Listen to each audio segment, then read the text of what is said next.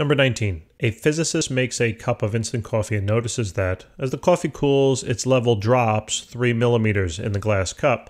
Show that this decrease cannot be due to thermal contraction by calculating the decrease in level if the 350 cubic centimeter of coffee is in a 7 centimeter diameter cup and decreases in temperature from 95 to 45. All right. So basically what we need to do is we need to calculate the change in volume of this coffee.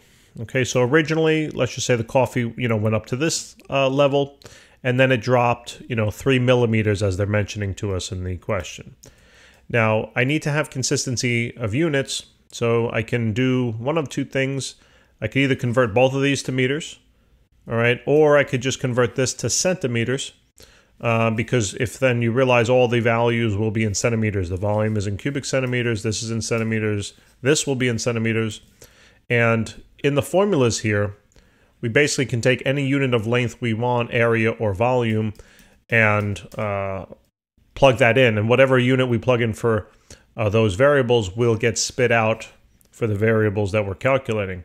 So that being the case, let me just, I'll do this conversion, just divide that by 10 basically. So this is 0.3, all right, centimeters. That's how much it decreases by. So basically, we're trying to find the change in volume of the coffee, right?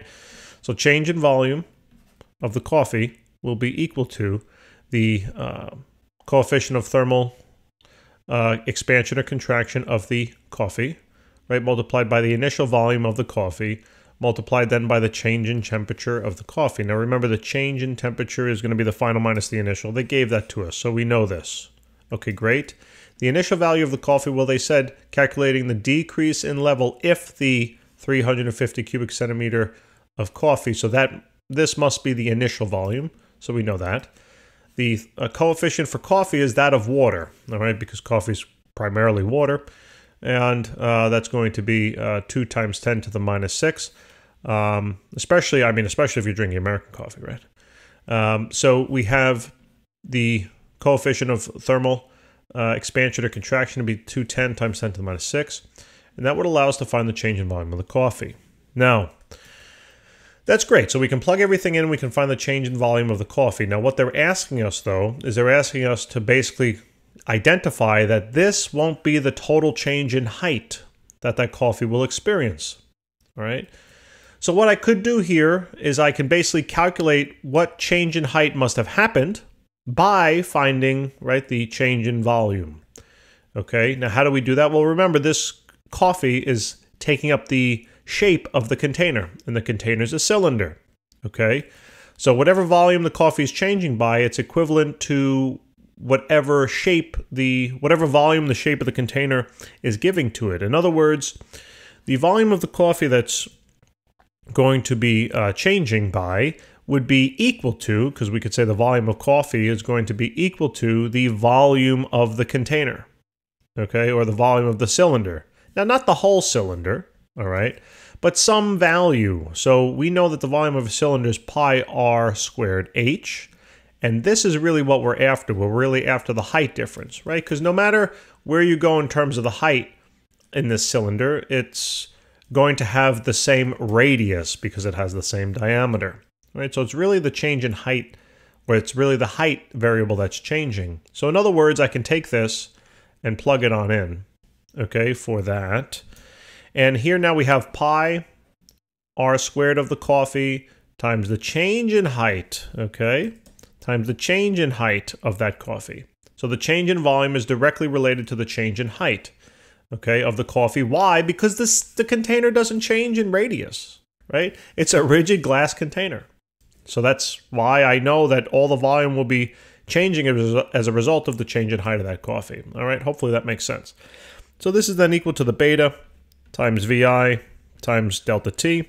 Solving for delta H, just divide out pi r squared, right? So delta H, change in height of the coffee, is going to be equal to the beta value of the coffee times the initial volume of the coffee times the change in temperature of the coffee, all then divided by pi,